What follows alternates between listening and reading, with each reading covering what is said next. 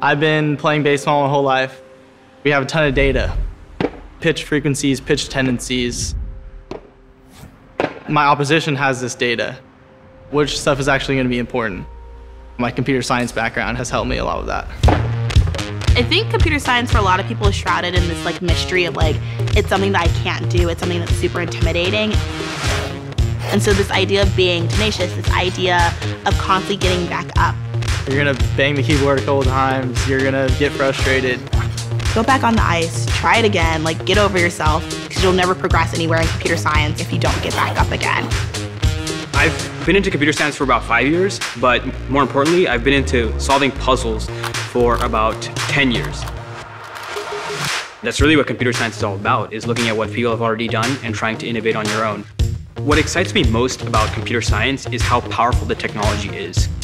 Using statistics, it made me feel like I had the power to answer anything. What am I curious about? There was some way that I could answer it. There's so much data. There's so many ways you can look at something. It makes a story. Computer science is this really cool medium to tell stories about people, about their lives, about their problems. You start off with a blank screen, and then at the end of it, you have all this code that allows you to make whatever you want. One half of my education is computer science, the other half is mechanical engineering. And for me, it's really rewarding to see something go from a screen image to something that I'm physically holding.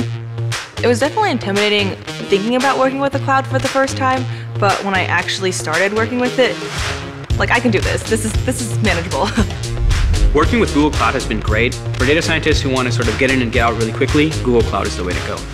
When you're able to use tools like Google Cloud, you can do the impossible.